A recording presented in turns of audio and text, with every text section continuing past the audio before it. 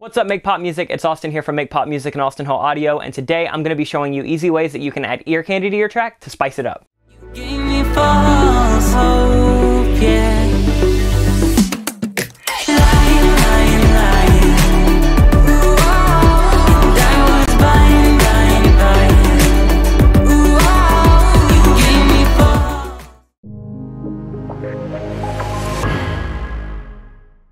What's up, everyone? We are back with another video, and for this week you guys voted on Instagram that you wanted to see easy ways to add ear candy to your song. If you're not familiar what ear candy is, it's basically those little production elements that are only going to happen once or twice, and they're kind of really exciting when the listener does hear them, and if the listener can't really hear them or pick them out, it just adds to the song. It might add a little bit of dynamic or a little bit of intensity, or just give it something fresh that happens every now and then to keep listeners intrigued, because you don't really want to go layering up the actual arrangement or the song at hand. Things can get really messy and kind of discombobulated, so rather than loading your track up with a bunch of different stuff happening all at once, it's good to kind of have a core arrangement and then sprinkle in some of these small little ear candy things that will happen here and there. So today I'm going to show you some of my favorite tips and techniques that I like to do when I'm adding ear candy on a song as a final touch. But if you have any ear candy tips or techniques that you like, definitely leave them in the comments down below so we can all take some notes of those as well. If you have any questions, please let us know in the comments down below, and I'll do my best to answer whatever I possibly can. Other than that, if you like this video, make sure you like, comment, and subscribe, because that helps us out a ton. But without further ado, let's actually hop in and see how we can add some ear candy to this song. All right, now we're actually in the session. If you like the song is released. It's for an artist that I did called Michael Harmon. The song is called Lion, and it is out, so I'll post a link in the description if you want to hear the full thing.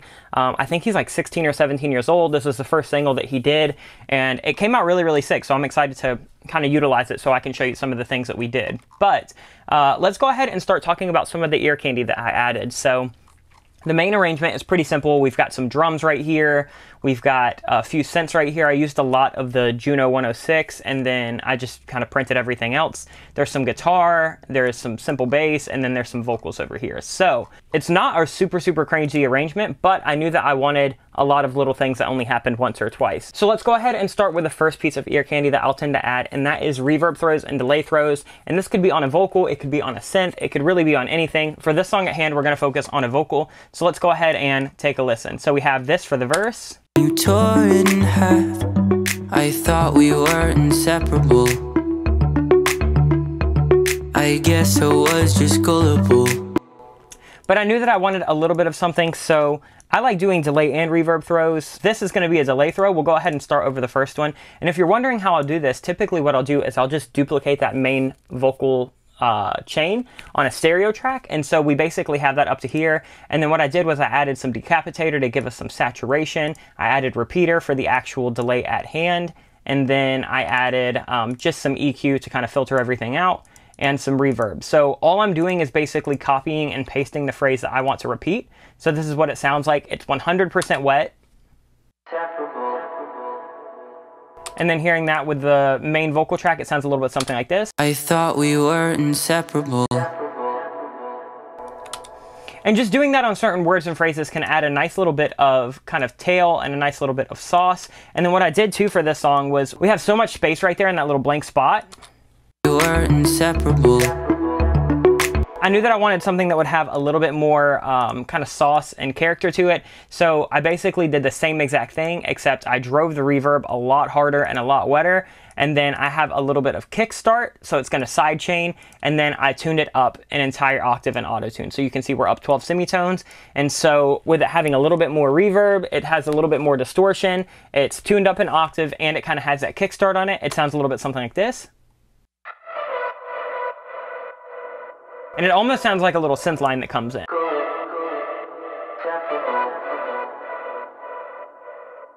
So doing things like that with your delay throws and your reverb throws can really add a ton of character and a ton of depth to your song. We have a bunch of them that kind of happen throughout. Let me go ahead and just unmute a lot of these. Really, the key to this was I wanted to do something that was going to fill in these blank spaces without having a million different melodic elements come in. That I was on your mind. So here's an example of a reverb throw just to kind of show you guys. It's basically the same exact thing as the delay throw. I just muted repeater, and I just have the reverb 100% wet. And I just took that word or phrase that I wanted and kind of swelled it in, so it sounds a little bit something like this. Gave me hope that I was on your mind. You gave me hope, you crossed a line. Oh, you. And it can kind of keep that main vocal dry, punchy, sitting right in the mix, but give us that space and that tail that we need on the end. So mixing that with the delay throw, we have this. That I was on your mind. And then the last little one that we should probably talk about in terms of delay and reverb throws is in this chorus right here, we have like a response vocal. Lying, lying, lying. And I would. So that little response right there is in fact a vocal. It's literally just the same thing, duplicated over. Lying, lying, lying. And all we did for that was tuned it up again in auto-tune, tuned it up an entire octave right here, and then threw on some Camel Crusher for some distortion, doubler to kind of spread it out. We threw on a phaser to give it that like warbly, phasey sound. EQ'd it out, kind of filtered it to where it was just that like mid telephonic frequency, added a ton of reverb, and then this is one of the weird cases that I added the delay after the reverb, and that's because I wanted that washy sound to be part of that response, and I just wanted to delay everything after that. So if I swap these reverbs and delays, we'd get a little bit of a different vibe, but this fit what I wanted for the song, and then altogether it sounded like this. I'm buying. You gave me fall.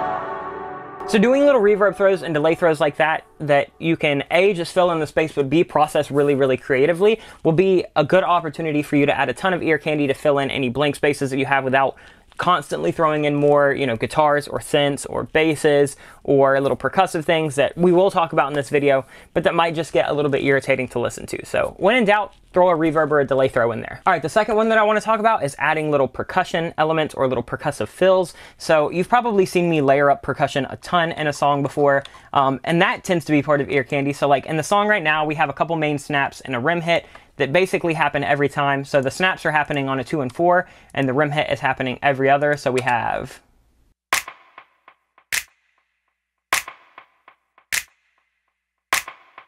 But what I wanted to do was I wanted to add something just a little bit extra. So I added in a tambourine hit that's like 1 every 4, and adding that just gives us a little bit of extra definition.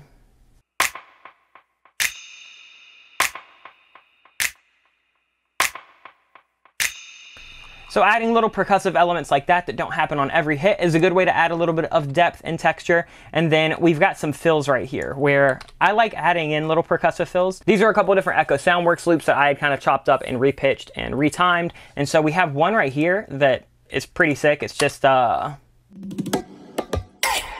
processing on that, we didn't really do anything. I just time aligned it. And then as far as the second one, we have this. But when we have both of those together, it kind of gives us this cool little, really, really weird feel.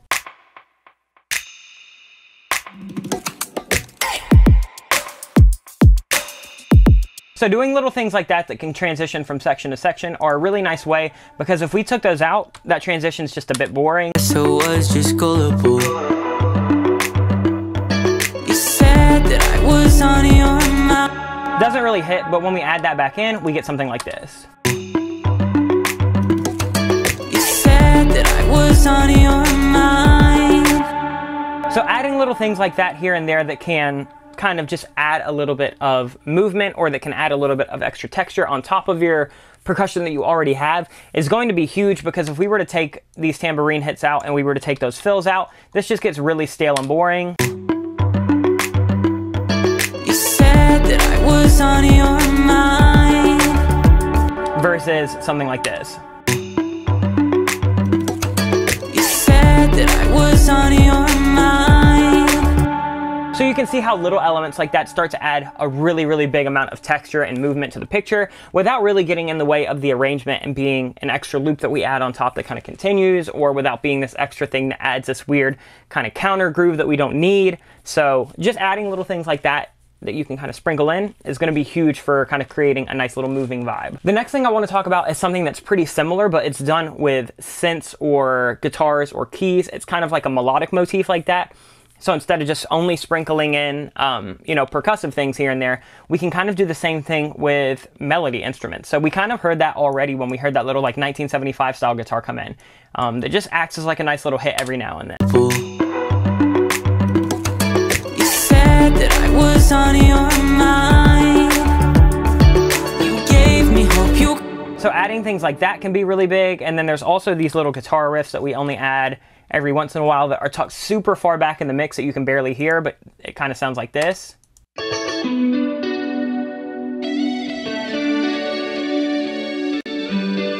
And in the whole mix, if you weren't paying attention, you might not even hear it. You told me that your heart was mine. Oh, you were. So it's not super audible, but let's take it out and kind of hear how it just sounds a little empty and stale. You told me that your heart was mine. Oh, you were. Oh, you were. By adding that little extra guitar riff, it kind of signifies that the end of that section is coming, and we've got something that just comes in one time and then ends. And to me, it just felt really, really nice, and it was a nice little, you know, nod to like an 80s super chorusy distorted guitar tone. And then we kind of do the same thing in verse 2, but we do it with choice of bass notes. So we kind of start to sprinkle in some little kind of bass runs here and there, and that can just add a nice little bit of texture.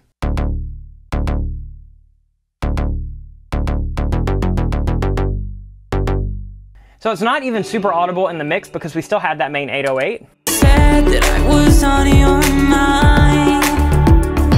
You gave me hope, you crossed a line. Oh, you told me that you're... So just adding little jumpy basses and stuff like that is another good way that you can add. Not only does that add melody, but it also adds a little bit of rhythm too. So between doing stuff like that little guitar riff that'll only happen once or twice, those little kind of twangy 1975 style guitar tones, those are just really, really good ways that you can add ear candy to whatever kind of melodic element that you have. And then you can also just go through and process things really weird. So like we have a guitar right here. Then we've put a bunch of sparkle and shimmer on, and we put these like reverse delays, so now that kind of acts as a pad on top of a guitar. So just finding a way to make one element sound like several elements is a huge way to not clutter up your arrangement, but give the listener something a little bit more exciting. Why did you have to lie? Stick. So there you go. Don't be afraid to add in these little melodic motifs that will only happen once or twice throughout a song. Not every melodic element has to be going all the time. Let's go ahead and talk about tip number 4, and that is adding in starts and stops appropriately. And that is, where do you cut out before a chorus comes in? Where do you cut out before a verse comes in? Where does it cut out during a verse?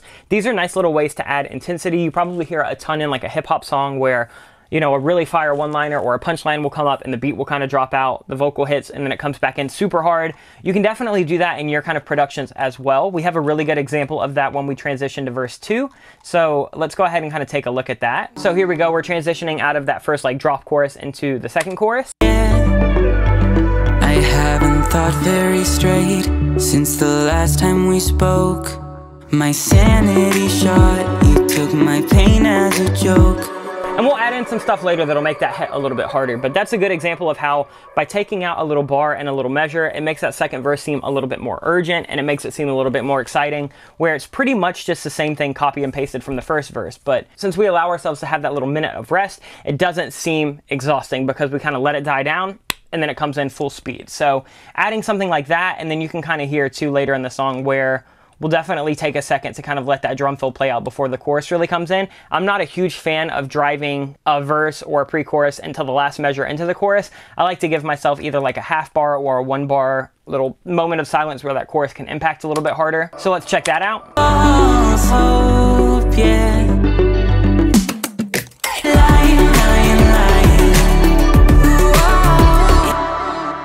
So adding little starts and stops like that before a chorus, after a chorus, in the middle of a verse to emphasize a word or phrase are really easy things. You don't even really need to add any production. You just need to strip away a little bit for a measure. So, you know, maybe you just pull down all the faders and silence it. I think we can probably see that on, yeah, you can see like right here, what we'll do is I'll literally just automate everything down.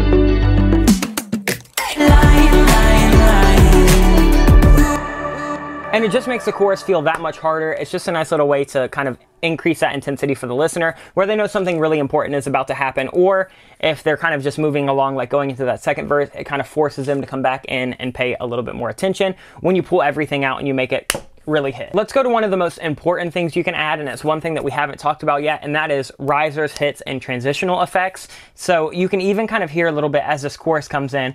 It's missing a little something, right? Like the tension's not really building up, it's not really releasing. Gave me false hope, yeah. So what can we do to help that? We can add things like hits, crashes, reverse noises, any kind of little effect like that. So let's go ahead. I have a couple different reverse swells right here, a transitional kind of crash noise, and then a couple big clap impacts. So let's hear how these few different layers kind of add a ton of kind of beef and urgency to this. Gave me false hope, yeah.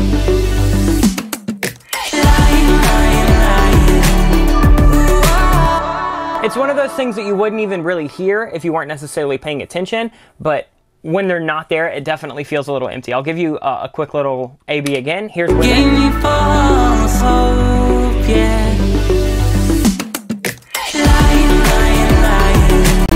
And then here's without it, just so you can kind of hear.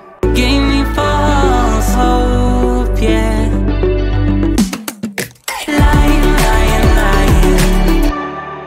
So adding things like that can make sure that you don't way overcrowd your chorus, but you still have that down impact when you really want it, because you don't want to have too many elements going because they'll start to get in the way of the vocals. Where if you just have these big crashes and impacts, it's not really going to get in the way of the vocal. It just makes it hit really hard, and then they'll kind of dissipate before it starts kind of creating this cluttered mess. So you can do it with kind of pre-made ones like that. So these are a couple pre-made claps and a couple pre-made risers and stuff like that.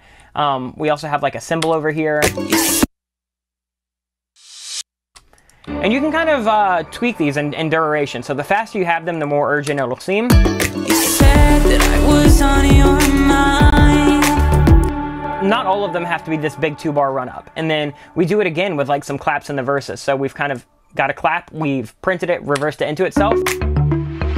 I guess I was just gullible. You said that I was on your mind. So those transitional noises make a huge difference, but they're not only limited to the pre-made little effects like that. A lot of the time will like to kind of print an element that I have, and what I'll do is I'll print it, put a bunch of reverb on it, and then I'll reverse it. So we kind of have an example of that with this Juno pad right here. So that's just gonna reverse really nicely into this chorus. When we spoke, my sanity shot, you took my... Or into the verse, excuse me. So we'll do something like that, and then I'll do it a lot of the time too with like a vocal. There's a reverse vocal right over here.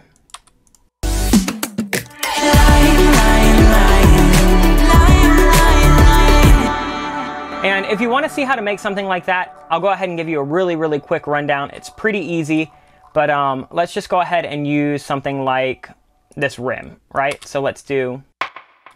All right, so what I'm gonna do is let me duplicate this track so I can just kind of get it soloed out, because I just want one hit of it. And what I'll do is I'll make a hit, and then I'll also simultaneously make a riser from it. So right now we have this.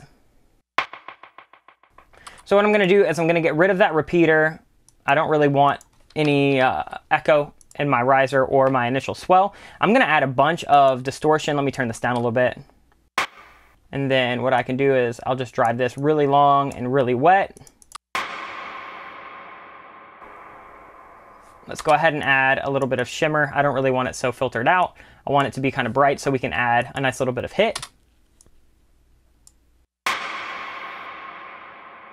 I think we need a little bit of something else just to give it some texture, so I'm gonna play around with like a metalizer.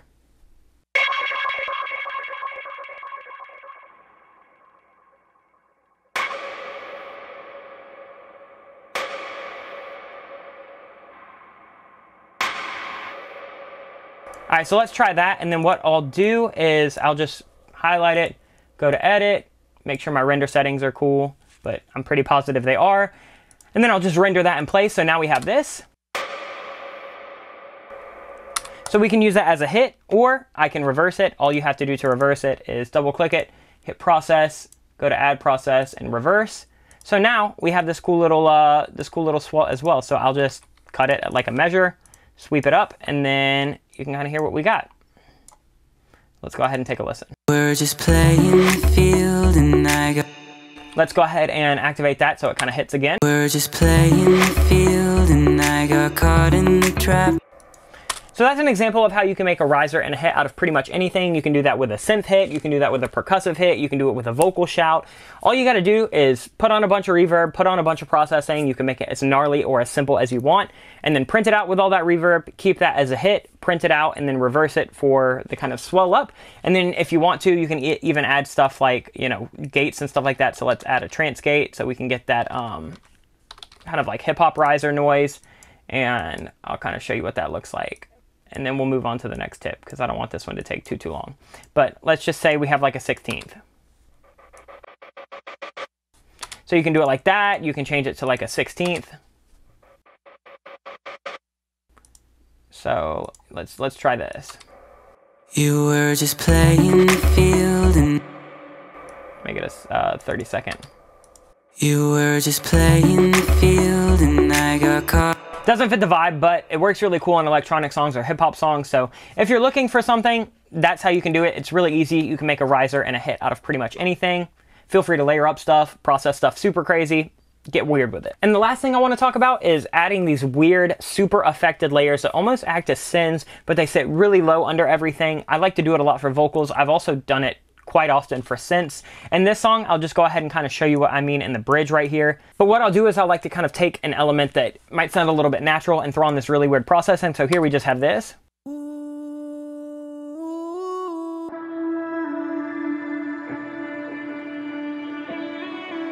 So I basically just threw on this guitar rig preset that is spinning in space, and it kind of makes that little ooh into a little pad, and then that sits really nicely under everything. Why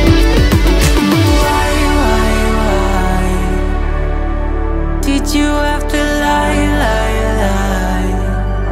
Stick. And this is, again, one of those elements that you don't really hear, but when I take it out, it kind of sucks everything out and it has no energy and it feels a little empty. So you can kind of do stuff like that. Or what you can do is you can process things really weird, like over here. I had to stop and analyze the love I falsely fantasized. And we kind of process that the same as the delay throws, but it just gives you kind of a good little aspect into what we're doing. And then once again, we kind of take a guitar and process it like a pad.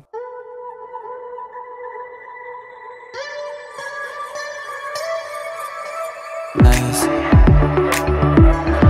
The love I falsely fantasized. And then we have this little Juno right here that is just really tucked under.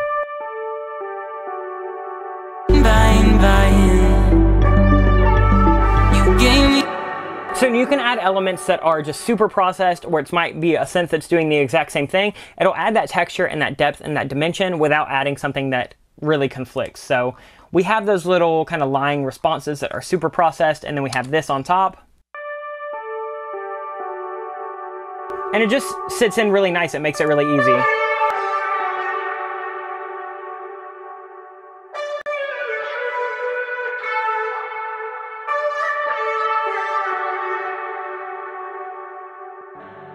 So if you have something where you feel like the arrangement might be done, but you just want a little bit more texture and a little bit more depth, don't be afraid to take a track and process it super weird so it kind of sits way farther in the background rather than being an upfront element. And I think that that's a really, really good way to kind of add in that little bit of depth and texture that you don't really hear, but as a listener, you definitely feel. And as a producer, it might just be that last little, 5% that's missing where your track feels empty, but the mix is solid, the arrangement's solid, the song itself is solid. You just need to kind of fill in those gaps. So that's all the tips that we're going to talk about in this video. I could keep going on this for hours, but it's super subjective to the song at hand, so definitely feel free to take any of these tips and kind of transform them into whatever is going to work for you, but I think that's going to do it. And there you have it. There's a couple ways that you can add small little elements here and there just to add a little bit of intensity to a song or add a little bit of spice and a little bit of something for listeners to kind of have that little nice treat, which is why people refer to it as ear candy. So hopefully you like this video. This is just a few things that you can do. The options are literally limitless, but hopefully this will kind of give you some inspiration on tools to add to your repertoire, or it'll just give you some inspiration on things that we might not have covered in this video, but you can start adding to your tracks to put your own little signature stamp on, make the artist more excited to hear it, make the listener more excited to keep listening.